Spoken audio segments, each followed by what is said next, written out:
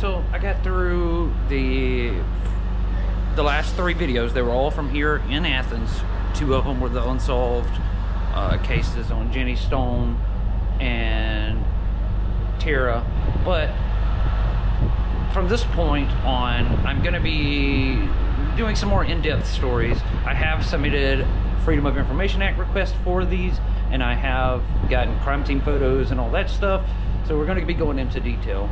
I have just a couple more videos that I want to tell from here in Athens, so I'm only going to be here a few more days. And I'm starting off this video here in the downtown area. And back in 2009, the University of Georgia, which is just right across the street from me here, and the Athens community, they were upended when a popular UGA professor, he was everyone's favorite teacher, he lost it one day, and he went on a murder spree across Athens, Georgia, and then disappeared out of sight. It caused a multi-week manhunt to take place that was across the country, and it would go down as Athens, Georgia's largest manhunt ever. This UGA professor had recently found out that his wife, the mother of his children, that she had been seeing another man, and he found out that she was going to be ending their marriage to be with this other man.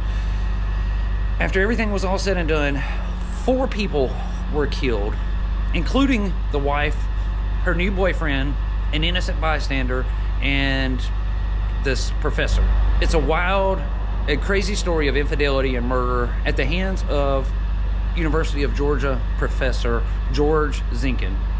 No one believed that he was capable of doing this, but it just goes to show you how crazy and how jealous love can make people. You never know what your significant other is capable of doing until it happens. Today I'm going to be tracking down all the locations, and I'm going to be sharing all the details with you from this crazy story, the 2009 triple murder suicide that was committed by Professor George Zinkhan. It's a wild story. It really is.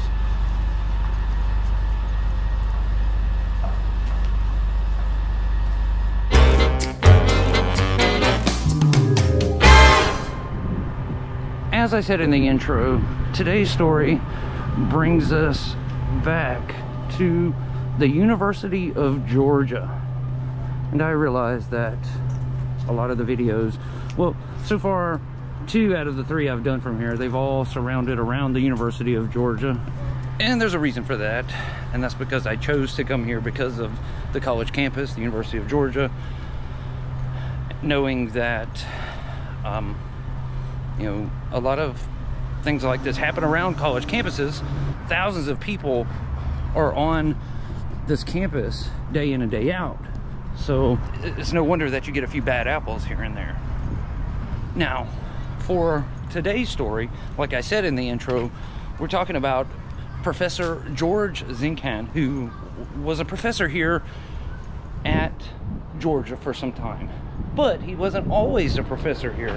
By 1981, George Zinkhan had a bachelor's degree in English literature and a master's in business administration. He had also received his doctorate in business administration as well from the University of Michigan. Teaching, that was George's forte. It was his calling, and he wasted no time jumping right into the fold after receiving his doctorate. George Zinkhan was hired by the University of Houston in Texas as their head of marketing, as their professor of marketing. He would go on to hold that position for 13 years, but not without complications. In George's final year at the University of Houston, this would have been in 1993, 2 women came forward and claimed that George had sexually harassed them. The 2 women came forward and ousted him, but the whole situation was quickly settled out of court without a trial. A confidentiality agreement was signed as part of the settlement, and the university paid both women to never speak about the event, ever. Although the university went to great lengths to protect George and his future, they didn't want him at that university anymore because of what happened. So some of the higher ups and some of George's friends at the University of Houston, they reached out to some of their friends and fellow colleagues at other universities, and in 1994 George Zinkhan was hired here at the University of Georgia as their head of marketing. From 1994 until 2009, George would work here at Georgia's Terry College of Business, and he also held a coveted spot on the Coca-Cola Company's board of directors. While he was a professor here at Georgia, he had an impeccable record as a teacher and a respected professor.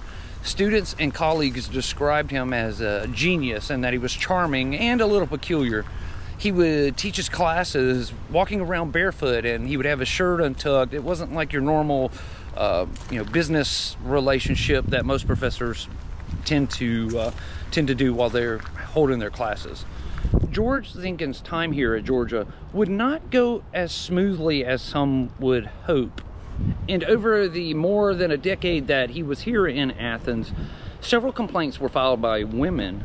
For example, several times he had asked some young female assistants that he had to copy some pornographic literature for him, and that made them feel uncomfortable. A couple of female students actually came forward and admitted to having affairs with him in exchange for better grades, and they admitted to even having sex with George in his office right here inside of this building. Although these accounts were listed in George's folder, no disciplinary actions were ever handed down to him for these inappropriate encounters with his female students. In 2001, another situation was listed in his folder as well, where another professor accused George Zinkhan of tampering with her student evaluations. An investigation confirmed that Zinkhan did in fact use his access to their computer systems to go in and remove numbers from this other professor's numerical grading scale, which in turn allowed the students in this other class to get better grades. It's believed that George did this to aid some of his female students who he may have been having affairs with or wanted to have an affair with. It's believed he did it to aid them so that they got better grades. Remarkably though, once again, no disciplinary action was taken against George Zinkhan, and he was just let go to continue teaching. Because of the university's lack of action after the investigation, the remaining few years that George taught here at Georgia, they were full of turmoil and arguments. George and this other professor continuously butted heads, and both of their files were full of complaints against each other. The other professor filed complaints against George multiple times a week, and then George would in turn file complaints against that other professor multiple times a week in retaliation. It was a mess. And this ultimately resulted in George stepping down as the head of Georgia's marketing department. Although rumors swirled that him stepping down was because of his ongoing issues with this other professor, George issued a statement simply saying that, he was just tired and it was time to give someone else a turn to serve. During George Zinkhan's multi-decade career teaching business and marketing, despite his controversies and setbacks, George managed to publish over 100 different articles in peer-reviewed academic journals, and he also received an award for outstanding contribution to research from the American Academy of Advertising. Combined, these achievements, they're very prestigious, and if you didn't know about some of the other things George had done, his inappropriate actions, I guess you could say, with female students, if you were just like on the outside looking in, you would think that he was at the very top of his field. By early 2009, George had began stepping back his duties here at the University of Georgia, perceivably because of his regular altercations with this other professor. Teaching was just no longer fun for him. When every day consisted of arguing and fighting between the two of them, it just wasn't fun. So in an attempt to get away from and distance himself from it a little bit, George and his wife, local Athens attorney Marie Bruce, they began making regular trips to Amsterdam on vacations. It didn't take long, and they actually bought a home over in Amsterdam, and George even started teaching classes over there part-time when he was in the area. This was what the couple had always worked for. They were traveling between multiple countries. Between the two of them, they had plenty of money coming in. They really didn't have to worry about anything, and they were both respected in their fields. Just a few months later, though, in March of 2009, all of this would fall apart and come crashing down for George Zinkhan. That March, George began to suspect that his wife, Marie Bruce, he began to suspect that she had started having an affair. There would be times where the two of them were supposed to go to Amsterdam, and then all of a sudden, like right before they would leave to get on the airplane, Marie would back out, forcing George to have to leave for multiple days by himself, which then in turn left Marie at home by herself. George almost immediately noticed that their relationship had changed, and Marie Bruce had started becoming more and more distant from him every day. Suspecting that she may be talking to someone else, George decided to investigate and try and find out what was really going on, and he was right. His wife was having an affair. George secretly recorded conversations between his wife and this other man. Then on his computer, he had photos of his wife and this other man meeting at different locations around Athens. And on at least one occasion, we know that George canceled a trip to Amsterdam, but didn't tell anyone. And he secretly watched everything that his wife did while she believed that he was out of the country. She spent the whole time with this other man, and I guess George just followed him around and video recorded him or whatever. George Zinkhan was crushed. After gathering up enough evidence, he confronted Marie Bruce about her affair with this other man. And although we don't know exactly what was said in this confrontation, from this point on, it was pretty clear that George knew that his marriage was coming to an end. At first, George was actually going to do the right thing, and he was just going to divorce Marie. He began planning to leave Athens, and he even had an interview at the University of Alabama in their marketing department. But for whatever reason, though, before any of that could play out, April the 25th of 2009 would happen, and for everyone involved, their lives would never be the same again. The morning of April the 25th of 2009 seemed to be just a normal morning for most people here in Athens. A theater group that performed here out of this theater, they were known as the Town and Gown Players. They were having a picnic reunion that day here out front of the theater. This is called the Athens Community Theater, and it's located near the University of Georgia. And this theater group, they put on several performances and a couple of musicals each year. But that April the 25th, they were having this reunion picnic out front for the current cast members and cast members of years past, so they could all get together and just have fun. Well, Marie Bruce was part of the Town and Gown Players, so she was attending this picnic that day. On this day, George, it just so happened that same morning, George happened to figure out that not only was his wife a part of this community theater, but so was the man that she had been having an affair with. It immediately clicked for George Zinkhan. His wife, she was spending the day with her lover right behind his back. So, for whatever reason, after George had this realization, he lost it. And about 11 o'clock a.m., he loaded up his two youngest children into his car. It was a Jeep Liberty, and his two kids, they were 8 and 12. And with his two children buckled up in the back seat of this car, he drove from right here at their home all the way across town to right here at this community theater. George pulled up out front of the Athens Community Theater here at about 11:30. He pulled over here into the parking lot, and he immediately spotted his wife, Marie Bruce, standing out front of the theater with her lover, a man named Tom Tanner.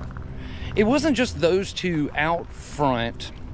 There were more than a dozen people out here that were, just communicating and having a good time, but he had tunnel vision, and he focused solely on those two. So he gets out of his car, leaving the kids behind, and he walks up and he confronts Marie about her spending the day with this Tom. And then they get into this heated argument right out front of the theater here. At some point, George gets so angry that he just walks away, and he walks back over to the Jeep Liberty. He gets something out of the back, and then he walks right back over. He pulls a gun out from behind his back, and he fires one shot into Tom Tanner's head, killing him instantly. He then turns the gun to his wife. He fires another shot, killing her instantly. And then over here was a friend of theirs who starts walking that way to help. And George fires a third round, killing him instantly as well. All of that went down right here All 3 people were killed right here. As soon as those 3 people had been shot and killed, George quickly walked back over to his Jeep Liberty and he floored it out of the parking lot here, leaving the area as quickly as he possibly could. As George shot and killed all 3 people out front of the community theater, there was at least a dozen witnesses out front on the scene. They all knew George because of his marriage to Marie, so immediately after George fled, they called 911, and within minutes law enforcement was here on the scene and investigating what happened. And obviously, as law enforcement talked to all these witnesses, the name George Zinkhan kept coming up. Within just a couple of hours of the murders, an arrest warrant was issued for George Zinkhan for 3 counts of first-degree murder. During this time, neighbors here in the area around George and Marie's home, they all watched as a SWAT team kicked in George and Marie's front door. They were going in searching for George, but he was nowhere to be found. While law enforcement was on the scene, they were looking through his house and searching it for evidence. A neighbor walks up and says that George had just recently been to their home. He had dropped off both of his 2 children. Like I said, they were 8 and 12. And he said that this happened about 30 minutes prior to law enforcement arriving on the scene. He said that George pulled up out front of his house and he was kind of frantic, and he asked if this neighbor could watch his kids for a little while. The neighbor said that George said that he had some kind of an emergency going on and he didn't want his children involved. The neighbor had done this a few times before for the Zinkhans, so this neighbor agreed to watch them, and they watched as George quickly walked back out to his Jeep and squealed tires nearly, leaving the driveway. This encounter between George and their neighbor, it was the last time that anyone would see George Zinkhan alive ever again.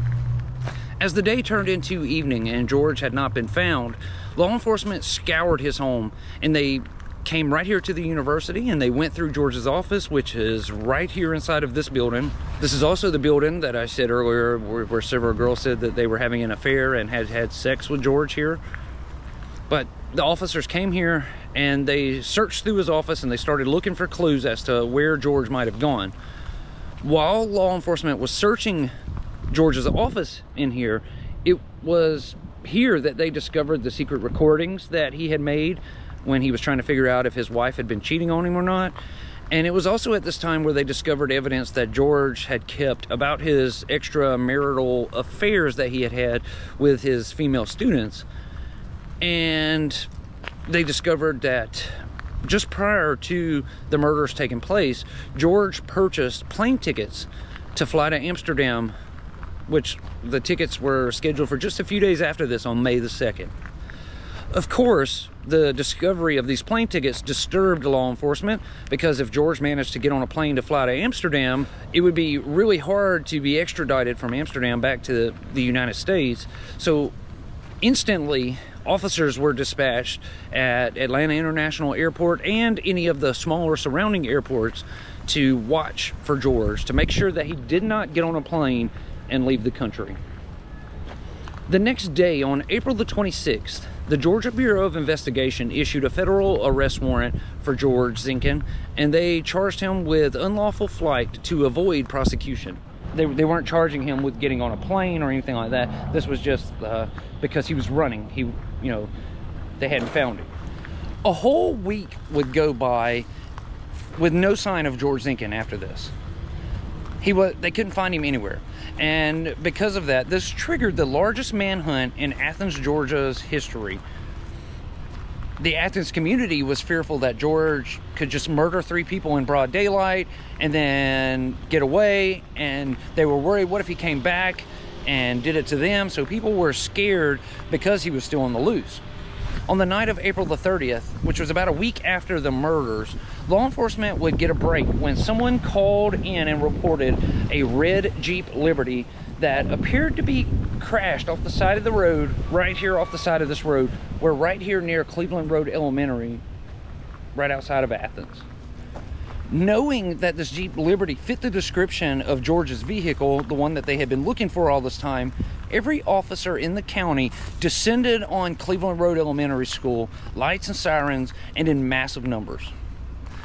When they got here to the scene, they quickly cleared the vehicle, and they determined that the vehicle was empty. Inside of the car, they found several items, one being George's passport, which kind of made them feel a little bit better because now he couldn't leave the country. But they found George's passport. Inside of the Jeep, they also found George's wallet that had $51 inside. They found a laptop computer, a BlackBerry cell phone, and just like a black bag that had 6 spent shell casings from a .38 caliber revolver in it. Then in one of the pockets of that black bag, there was also an additional like $1,000 in cash, like $1,050, something like that, in cash that they found. Along with those items, they also found 2 maps that had been printed off from MapQuest.com. And those 2 maps, one of them was the address to Tom Tanner's home. That was his wife's lover. And then the other map was to the home of the other professor from here at the University of Georgia who George had been fighting with over the previous few years. Obviously, law enforcement believed that George had printed these maps off because he intended to go to these locations and kill these people, but he wound up killing Tom at the community theater, and I'm guessing that he just abandoned the plan to kill this other professor after that because he knew the cops were going to be onto him pretty quickly. Now, because of where law enforcement found George's Jeep Liberty, it was out in the middle of nowhere, so that raised some suspicions with law enforcement, and they kind of immediately believed that he had to be out here in this wooded area somewhere. There was no tire tracks, no other car tracks or anything to make them think that he had driven off in another vehicle. So officers were stationed with that vehicle overnight with the Jeep Liberty so that they could watch it. And as soon as the sun came up the very next morning, teams of officers started scouring this wooded area out here looking for George Zinkhan. They believed wholeheartedly that he was out here in this wooded area. For a whole week, officers searched these woods. They were lined up, spaced apart, just pacing through the woods. They had canines out searching in the woods, and they searched the woods for a whole week and found nothing. Just as law enforcement was about to give up, they felt like they had searched enough to say, well, I guess he's not here after all. On May the 9th, 2 weeks after the murders, a search team with cadaver dogs found a shallow grave about a mile away from where they found the Jeep Liberty, out here in the woods. And in that shallow grave, they discovered the remains of George Zinkhan. George spent his last hours alive digging a hole out here 18 inches deep, and then he took a pallet, laid it over the top of him that had where he had put sticks and leaves and other debris on it. He laid it right on top of him, and down inside of that hole he took a .38 caliber handgun and fired 1 shot into his head, killing himself instantly. That happened right here.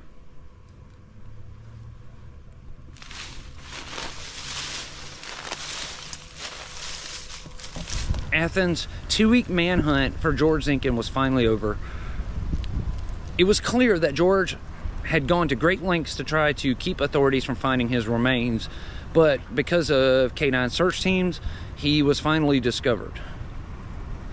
The investigation into this whole ordeal went on for quite a while after the discovery of George's body. It took a long while to put all of the pieces together and to actually discover why George had done this.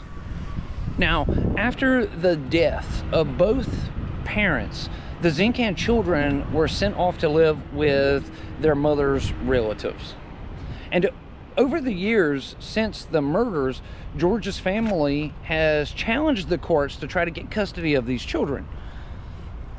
Now, I mean, they would be older now, but throughout this, while they were children, George's family tried to get custody of them. For years, both families went back and forth in the court systems looking for custody, and to date, Marie's family still has custody of both of them. Now, prior to all of this happening, George and Marie both had wills drawn up. Now, this wasn't something that George did right before he killed her. This was done years prior. It had nothing to do with the murders, but they did have wills drawn up George's brother Christian was named the executor of both of their wills, both George and Marie's wills. Now, as I said earlier in this video, the Zinkhan family, they were fairly rich. They were well off. And all of that money that was left over after they died, it was to go into an estate to cover any funeral expenses and legal representation and all of that. So from the time of the murders until now, those legal fees have almost completely drained the entire Zinkhan estate. On top of that, Tom Tanner's family also filed a lawsuit against the state, which took a lot more money out of it. And as it stands today, there's very little money left in that estate to go to the kids. As I said, it took some time for them to figure out all the details. They went through George's computer and they found everything on that George had recorded on his wife cheating on him and all that stuff. And then they put all the pieces together to say that apparently George did this because Marie was cheating on him and was about to leave him, and it broke his heart, and it sent him into a spiral, you know. And 4 people ultimately, including George, they lost their lives because of it. And then all of their families that they had and their children, it affected a lot of people. That is gonna do it for this episode today from here on the University of Georgia's campus and the triple murder / suicide of George Zinkhan. I want to thank you all so much for watching. I really appreciate it. If you're new here, go down, hit that subscribe button, then hit that notification bell so you get notified every time I upload a video. If you're one of those asking how you can help support the channel, there's links in the description box below, but really just hitting the thumbs up and watching my videos, that's all I can ask. That's all I do ask. That helps tremendously. Thank you all. I will see you again tomorrow. Please, all of you, stay safe and stay healthy. Much love to you all.